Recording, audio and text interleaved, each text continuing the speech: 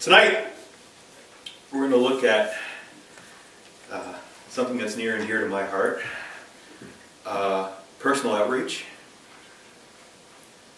And I've titled this, Continuing the Conversation. For some of you, you might not have ever shared your faith with anyone. So for you, it'll be beginning the conversation. But that's okay. About 20 years ago, I had a friend who went to this church, and we used to hang out, and we played sports together and all that good stuff. And I was not a Christian. I was not attending a church. I had given up on the church that I grew up in, and so I had really drifted away from any sort of faith whatsoever in Jesus Christ. And with this friendship through sports and all the rest of that stuff, this 14-year-old kid had the guts to actually talk to me about Jesus and actually share his faith with me. And it'd be nice to tell you that it was a smooth ride, and he led me in the sinner's prayer, and there was an organ playing in the background, playing Just As I Am and all the rest of that, but it didn't quite work out like that. Through this friendship, I started working on the parking lot here in this church, so I got to hang out with a lot of Christians. And each one in turn shared a little bit of their faith with me, sometimes with words, and sometimes not.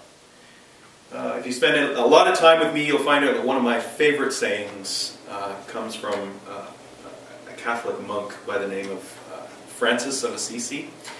He said this: "At all times preach the gospel, and if necessary use words." And through a lot of people, with words and without, shared their faith in Christ with me. And there was no youth in the summer, so I wasn't going to youth, but I started youth in the fall. And in the room almost directly below us, in the old fellowship hall, the prayer room, or whatever it's called now, is where we had youth. And it was a small group of 25 that exploded to a group of about 120. And I was there in its infancy stages, and I kept coming week after week. Still hadn't made a confession for Jesus, but I was here. And the youth pastor would be preaching about my favorite bands, and I didn't quite like that, but I still came. I still came. And then a week after my 19th birthday, some of you are doing math. For those of you who weren't at retreat last week, you could actually finally figure out how old I am.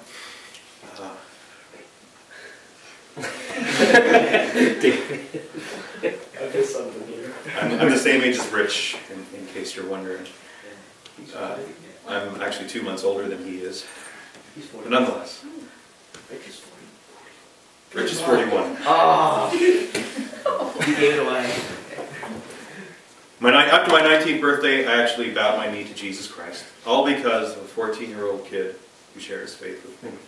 All because of Christians who were in my life were sharing their faith with me. And I want to encourage you tonight that you can be that voice in a friend's life. That's good. You can be that voice. So we're going to turn to a story that some of you have probably never heard. And anybody got a Bible here besides me?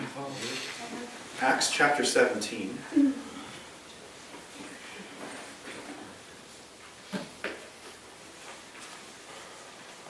You go, girl.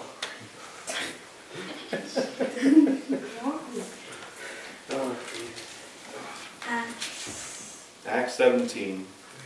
Okay. I encourage you to bring your Bibles. I encourage you to read your Bibles at home. I encourage you to take a pen to your Bibles and start marking them up, underlining stuff, writing notes in the margins, asking questions in the margins, stuff you don't understand. I encourage you to do all of that good stuff, because that's how you learn. We'll get into more of that actually tonight. So, here we go. I'm getting ahead of myself. Acts chapter 17, starting in verse 16. For those of you who have the Bible, for those of you who don't, Pay attention. Now, while Paul was waiting for the other apostles in Athens, he set his spirit was provoked within him as he saw that the city was full of idols. I'll stop there for a second to explain something here. Some of your translations, if you read this, will say Paul was angry. Paul got angry. He was ticked off because all he saw in this town was idols. An idol here, an idol there, statues to whatever gods were actually present, and there were a lot of them. Verse 17, so he reasoned in the synagogue with the Jews and the devout persons in the marketplace every day with those who happened to be there. Some of the Epicurean and Stoic philosophers also conversed with him, and some said, what does this babbler wish to say? Others said, he seems to be a preacher of foreign divinities, foreign gods, because he was preaching Jesus and the resurrection. And they took him and brought him to the Mars Hill. Well played.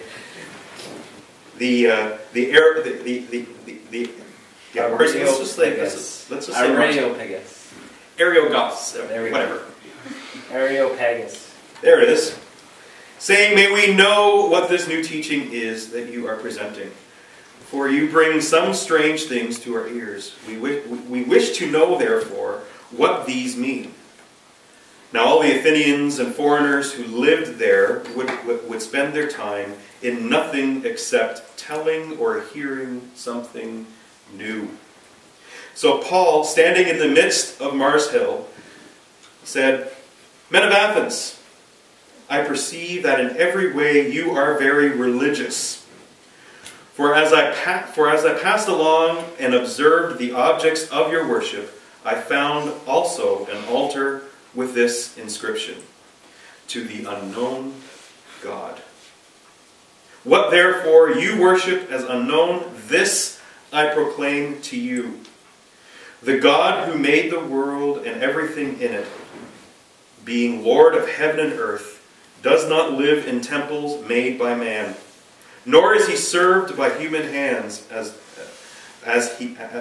though he needed anything, since he himself gives all to mankind life and breath and everything. And he made from one man every nation of mankind to live on all the face of the earth, having determined allotted periods and the boundaries of their dwelling place, that they should seek God and hope that they might feel their way toward Him and find Him. Yet He is actually not far from each one of us. For in Him we live and move and have our being, as some of your own poets have said, for we are indeed His offspring. Being then God's offspring, we ought not to think that the divine being is like gold or silver or stone, an image formed by the heart and imagination of man.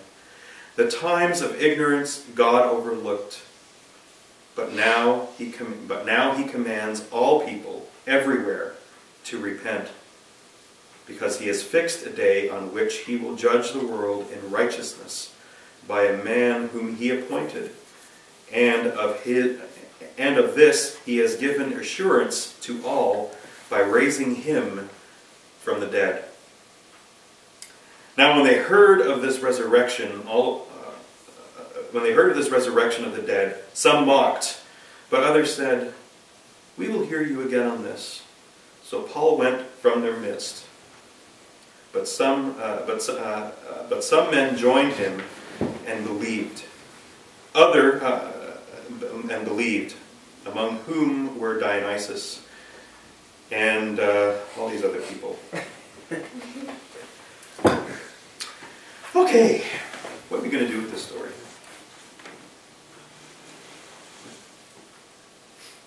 What are we going to do with this story?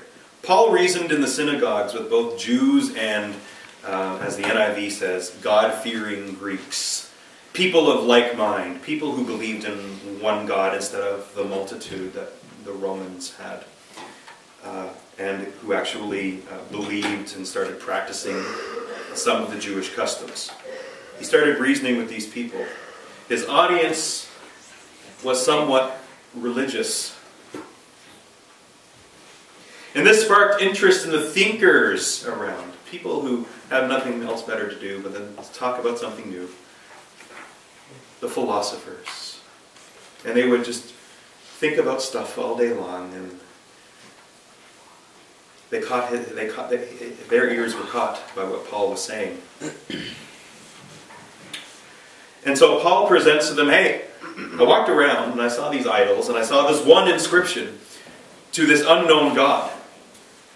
Now what you claim to be, what you say is unknown, let me tell you, he is knowable. He is seekable. And you can find him. And he wishes to be found.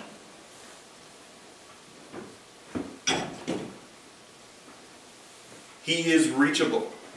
And then he goes on to say, in him we live and move and have our very existence is tied up in this unknown God who is actually knowable. And then he starts talking about the resurrection of Jesus. God sent he's explaining the whole gospel to them, right? God sent his Son to us so that he would die on a cross for us. But he didn't leave him dead. He rose him up from the grave. And this tickled more ears. Resurrection? This is new to us. I need to hear more. And so they were intrigued. And so they brought him back. And then some eventually believed. I'm going to talk about 6 things tonight. 6 things tonight. And then we can either discuss them in question and answer period if you have questions. Or you can chew on it and meditate on it more at home as you go back through this text. But six lessons from this text, if you will. Number 1, take time to learn more and go deeper in your relationship with Jesus. Some of your faith is very strong. Others, not so much. It's still in the infancy stage. That's okay. We've all been there. Just don't stay there. Take the time to go deeper. Take the time to learn more about Jesus. How do you do that? Well, Rich told us this last week. Get into the Bible. Why? Because the Bible is about Jesus. From the Old Testament to the New Testament, the Bible is about Jesus. The Old Testament points to Jesus in the future. The New Testament talks about Jesus in the present.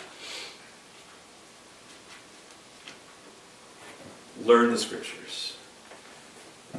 Learn about Jesus, because it is Jesus that you are sharing with people, or should be sharing with people. Number 2, start or continue your conversation with others about your faith. That's a biggie. I wouldn't be here if somebody didn't share their faith with me. I probably, well, let's not go there. I was on a path quickly to nowhere in my late teens, and I would probably still be there or on my way.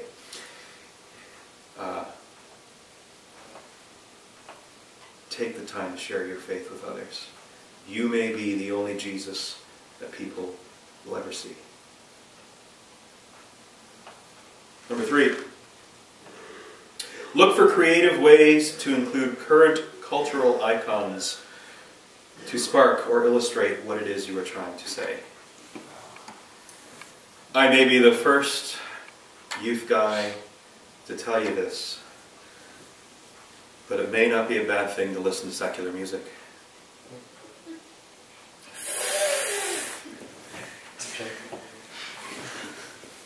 It may not be a bad thing to occasionally watch a film. This is not a Sunday sermon. What is a film? Blasphemy. You heard this, man. Blasphemy. It's okay to look for things in culture that actually point to Jesus. It's not really current, but I think one of the, and you can stone me for saying this later, but I think one of the greatest allegories of Jesus is the film E.T.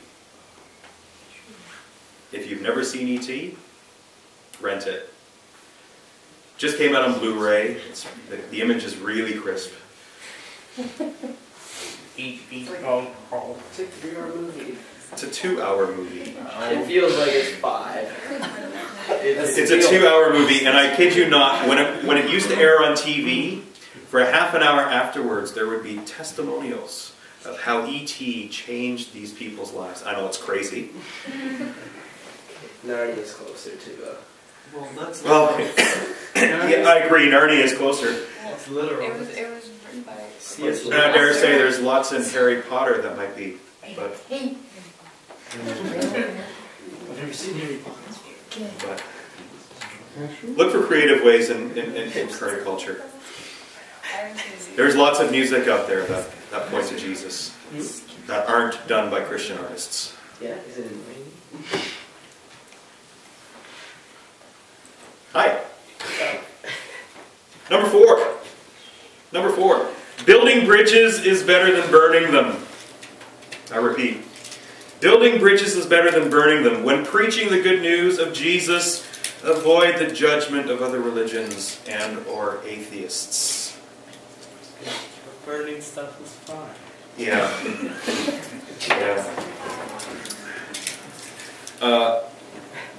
I'm connected to a lot of people online all over the world. Sometimes courtesy of soccer. Sometimes these people just found me on Twitter and started following me. And or Facebook. And through some of these friendships and followings and whatever it is that you want to call them, I've talked about Jesus with them. A lot of them are Muslims. Some of them are Hindus. It wouldn't go over very well if I said, Allah is a false god. And build bridges. Look for points of commonality to talk with these people, if you ever encounter them. Jehovah's Witnesses are fun. I invite them in. They usually leave running, but I invite them in. I allow them to give their little 3-minute speech that they have, provided that they let me talk to them. And yeah, the Greek Bible sometimes comes out, and we have a chat about John 1:1 and a few other things that they like to change in their translation to sort of fit their doctrine. Sometimes they come back. Often they don't. But I do they deserve to hear the truth too.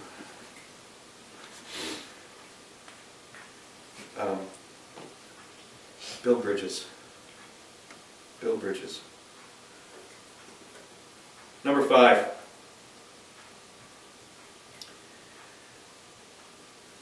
Don't be afraid that some may not like your story.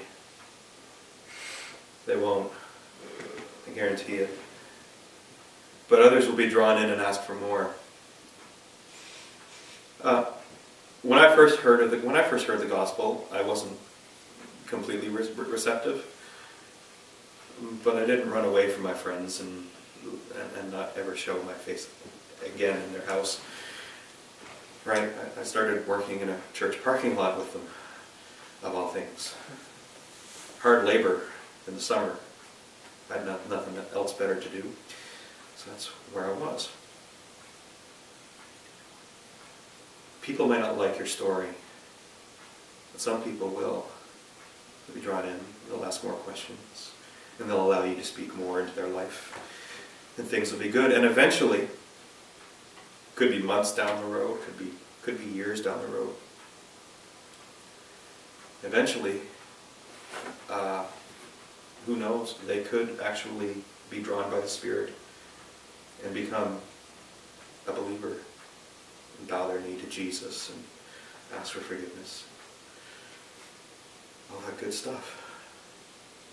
Some may not like your story, but others will, and they'll be drawn in and ask for more. Number 6, and with this I close. Continue the conversation and encourage others to go deeper with you. Continue the conversation and encourage others to go deeper with you. The Great Commission that Jesus gave in Matthew 28 said, "Go into the world and make disciples of all nations, baptizing them and teaching them to obey everything that I've commanded you." He said make disciples. He didn't say make converts. And so people may actually be one of your disciples and not have faith, as I believe true discipleship begins before you become a Christian.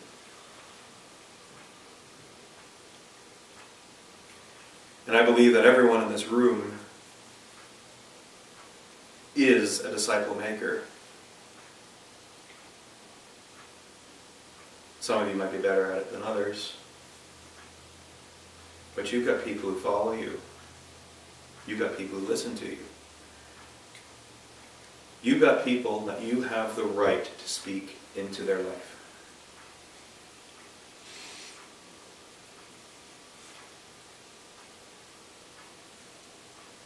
It's up to us to make disciples of Jesus with the help of the Spirit. We need to encourage those that are following after us to go deeper with us. We need to walk with them. We need to teach them. It's not all Pastor Steve's job. It's not all my job. It's not all Jessica's job.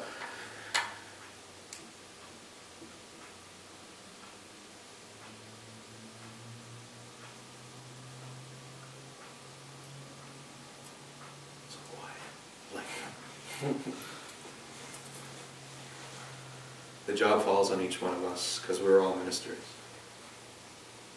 Even if you don't have the title pastor, you're still a minister. Let's pray. Father, Jesus, I thank you